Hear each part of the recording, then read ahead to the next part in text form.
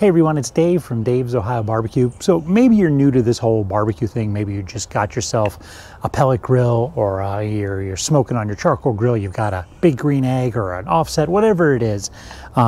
You're probably finding out that if you change too many components of a recipe too quickly, you lose track of what works in a recipe and what doesn't work in a recipe, and it's kind of nerve-wracking. So what I've got for you today is I've got my great starting point, my basic barbecue chicken, smoked chicken recipe. From there you can change it and manipulate it into anything, but this is the perfect place to start. Stick around.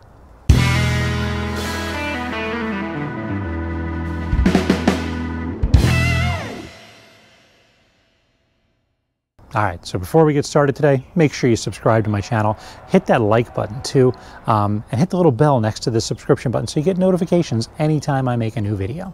So I learned pretty quickly that when I'm barbecuing food, when I'm smoking food, if I change too many components of a recipe between each time that I cook it, I lose track as what it is that is affecting the flavor, which is affecting the tenderness. Let's say I make some ribs, and the next time I make my ribs, I up the paprika, I half the sugar, I change the wood from apple wood to oak, I cook it at 300 instead of 250, and then I really like the results. Well, what about that change is it that made the better results? Is it the sugar? Is it the paprika? The wood? The temperature? What? So whenever you're doing recipes, you really want to change, you want to add and subtract to the recipe slowly.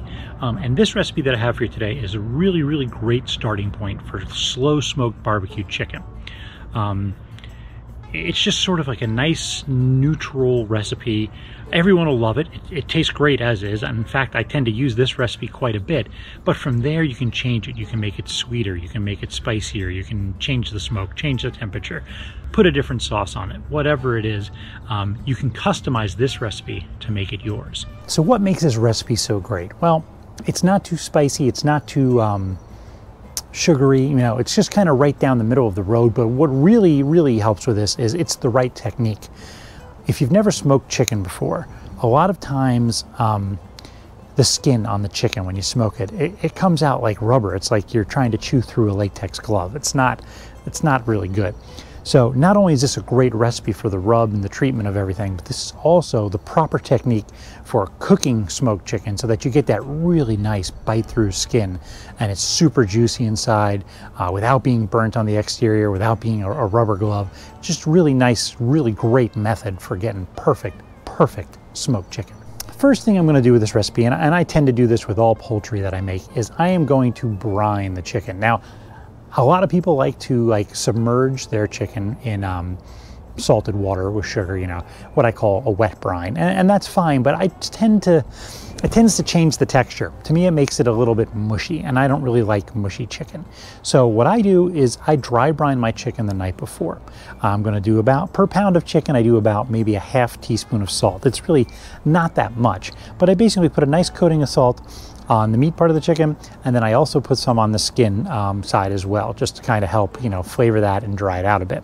Now, speaking of drying out, once I have it salted, I put it into the refrigerator uncovered. I know that sounds weird. I know it's chicken. Put it in there uncovered because your fridge is a really, really dry environment, and sitting there overnight will really help to dry out that skin. And that's what you're looking for. That's really going to help to get that bite through quality on the skin and get it out of that rubber glove area. If you dry it out and get rid of some of that moisture, it'll really crisp up nicely when you start cooking it. So like any barbecue recipe, this chicken's going to have a rub on it. And this rub, it's not too spicy, like I said, it's not too sweet. To be honest with you, this is the rub recipe I use when I'm having a large group of people over. It's sort of like the rub that pleases everyone. It's right down the middle of the road, and everyone seems to enjoy it. One of the tricks I do before I start getting into the ingredients of this rub is I like to dry out my brown sugar. If you've ever used brown sugar in a rub before, it tends to get clumpy, and it's a little bit better if you dry it out. So I put it out spread it out on a thin layer on a cookie sheet, and I put a silicone pad underneath it. If you don't have one of those, you could probably just use tin foil, something like that, just to protect your pan. I turn my oven up to 200 degrees. Once it hits 200 degrees, I turn it off, and then I put the brown sugar in with the door cracked and let it just sit in that warm environment. Now, it may stick together a little bit. You can like kind of break it up back into granules once you take it out. I let it sit there for, 15-20 minutes. Or you can break it into chunks and put it into your food processor, but either way you'll get a really nice granule brown sugar that won't clump up. That sticky quality, that molasses quality is gone, and it won't clump up when you add it to your rub. So here are the ingredients for my rub. If you miss it, don't worry, I'm gonna put them down below in the comment section as well. So this rub contains a 1/4 cup of brown sugar, 3 tablespoons of paprika. If you have smoked paprika, you may want to try that. It adds a little bit more depth to the flavor. 2 teaspoons of kosher salt, 2 tablespoons of freshly ground black pepper, 1 tablespoon of cayenne pepper, 2 tablespoons of garlic powder, and 2 tablespoons of onion powder. All right, so now that we've got this rub all mixed up, how do we address the bird? You're not gonna go put this on just a whole chicken. That won't work. It won't cook evenly. It's just a waste of your time. 2 things you can do. You can spatchcock the chicken. That's when you cut out the backbone and you just kind of lay the bird flat, one big bird. What I prefer to do is I cut out the backbone, I do the spatchcock method where I flatten it, but then I take a pair of kitchen shears and I cut right down the breastbone so that I have 2 halves of chicken. You may have ordered a half chicken in a restaurant before or seen someone order it. That's all it is. The reason I like this more than spatchcocking is they're a little smaller. And they move around easier. You can move them around the grill easier, flip them around. You know, it's just easier to handle than just a big flat whole bird. So I've got the rub. I'm just going to put a nice, light coating on there. But one of the things I like to do to increase the flavor is I take a little bit of my rub, maybe a couple tablespoons, and I add some oil to it. I'm just using olive oil for this, and I mix it together until it's in like a paste. And I take that paste and I rub it underneath the skin. You have to loosen it up with your fingers a little bit, but you're gonna rub some of that underneath the skin. And what that does is it flavors the meat a little better. Like I said earlier, that chicken skin's like a latex glove. It kind of stops the rub from getting through. So if you go through and you actually get it directly on the meat, it's really gonna increase your flavor. It's a really, really good trick. So before we get this thing onto the grill, make sure you hit that subscription button, hit the little bell next to it too.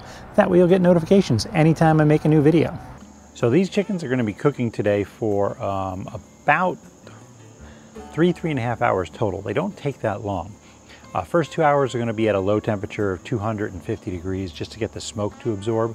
And then after that, I'm gonna jack the temperature of my smoker up to like 400 and give them anywhere from another 45 minutes to an hour. Basically, you're wanting the internal temperature of the thickest part of the thigh to read at about 165 on a digital thermometer.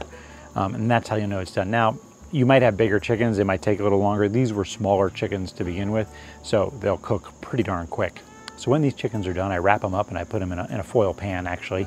And then I'm gonna put that foil pan inside of a cooler and let them sit for about a half hour. You're aiming to be done about a half hour before you wanna eat.